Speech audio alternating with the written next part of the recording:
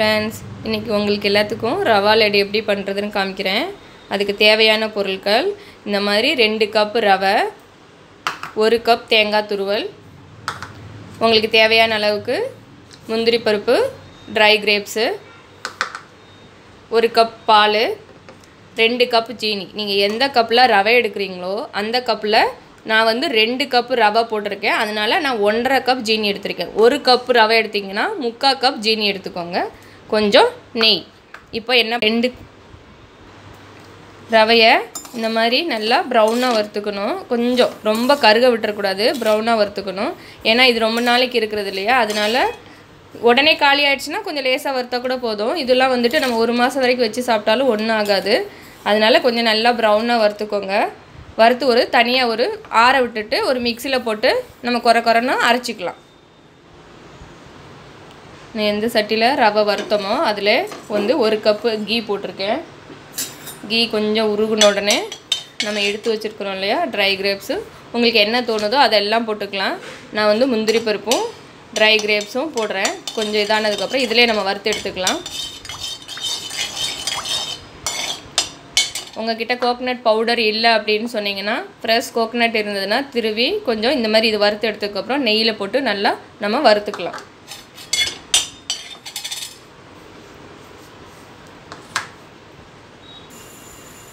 பாருங்க நெய் சூடாயிடுச்சு. சூடானதுனே நம்ம dry grapes இதெல்லாம் போட்டுக்கலாம். போட்டு கொஞ்சம் கருகாத அளவுக்கு நல்லா கொஞ்சம் பொன்னிறமா வர அளவுக்கு வறுத்துக்கலாம். பாருங்க நல்லா brown கலர்ல வந்துருச்சு. இந்த டயத்துல நீங்க ஸ்டவ் ஆஃப் பண்ணிக்கோங்க. எடுத்து வச்சிருக்கோம் இல்லையா கோகனட் பவுடர் அது லேசா போடுங்க. ஏன்னா கோகனட் பவுடர் வேகமா கருகிடும். அதனால நம்ம ஸ்டவ் ஆஃப் பண்ணிட்டு அதுல லேசா கீல போட்டு இந்த மாதிரி இது பண்ணி வறுத்துட்டு நம்ம எந்த இதுல பவுல்ல நம்ம பிடிக்க போறோமோ ரவா லட்டு அந்த இதுலயே இத போட்டுக்கலாம். கொஞ்சம் ஆறட்டும்.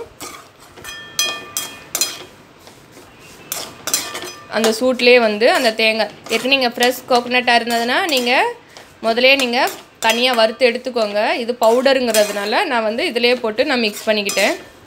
அந்த சூட்லயே இந்த கோகனட் பவுடர் கொஞ்சம் நல்லா வறுந்துடும். நல்ல ஸ்மெல்லா இருக்கும். பாருங்க இது கொஞ்சம் ஆறட்டும். ஆறினதுக்கு அப்புறம் லட்டு பிடிக்கலாம். பாருங்க ரவை நம்ம மிக்ஸில போட்டு அரைச்சிட்டோம்.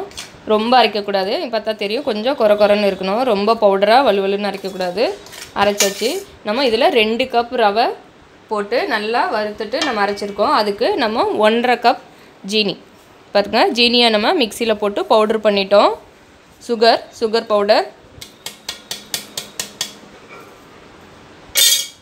1.5 கப் சுகர் பவுடர் போட்டுருக்கோம். இது ரெண்டும் நல்லா மிக்ஸ் ஆகிற மாதிரி மிக்ஸ் பண்ணிக்கோங்க.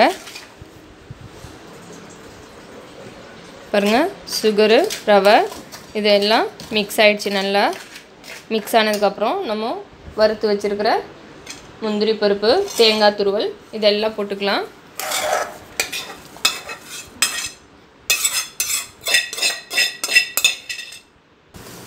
பாருங்க எல்லாத்தையும் நம்ம போட்டு நல்லா மிக்ஸ் பண்ணிட்டோம். இப்போ கொஞ்சமா 1 ஸ்பூன் எவ்வளவு உங்களுக்கு தேவையோ அவ்வளோ ஏலக்காய் தூள் போட்டுக்கோங்க.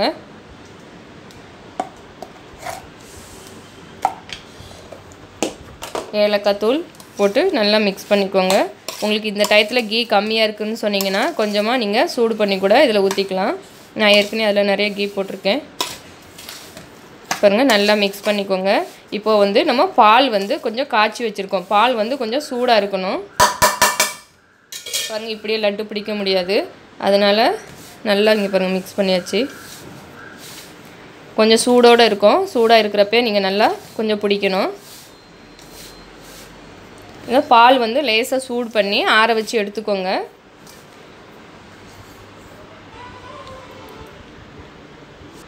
பாருங்க பால் கொஞ்சம் சூட வச்சு நம்ம வார்மா இருக்கணும் கொஞ்சம். அது லேசா நம்ம ஒரு சைடு ஊத்தி ஏற்கனவே நிறைய ஊத்திர கூடாது. கொஞ்சம் கொஞ்சமா ஊத்தி தான் பண்ணணும். கொஞ்சம் சூடா இருக்கு. ஏன்னா நம்ம சீனி போட்டுருக்கோம் இல்லையா? பால் நிறைய ஊத்துனனா ரொம்ப நல்லா மெல்ட் ஆயிடும்.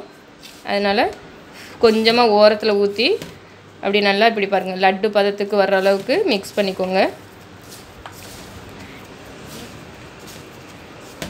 இந்த மாதிரி கொஞ்சம் சூடாக இருக்கிறப்பயும் இந்த மாதிரி நல்லா என்ன ஷேப் வேணுமோ அந்த ஷேப்பு நீங்கள் பிடிச்சிக்கலாம்.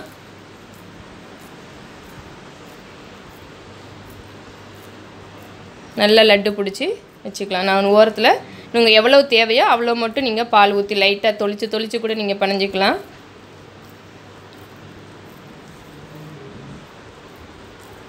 பாருங்கள், கொஞ்சம் பால் எக்ஸ்ட்ராவே இருக்கட்டும். இந்த மாதிரி கொஞ்சம் மெல்ட்டாக இந்த பற்றி அந்த மாதிரி, ஏன்னா அந்த ரவை வந்து பாலை உரிஞ்சதுக்கப்புறம் உங்களுக்கு நல்லா கெட்டியாகிடும். பார்த்தா தெரியும், கொஞ்சம் அப்படியே லேசாக தண்ணியாக இருக்கிற மாதிரி இருக்குது.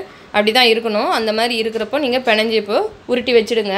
ஏன்னா கொஞ்சம் நீங்கள் ஆறினோடனே அந்த ரவை என்ன ஆகுனா அந்த பாலை வந்து அப்சர்வ் பண்ணிவிட்டு கொஞ்சம் கெட்டியாகிடும் உங்களுக்கு.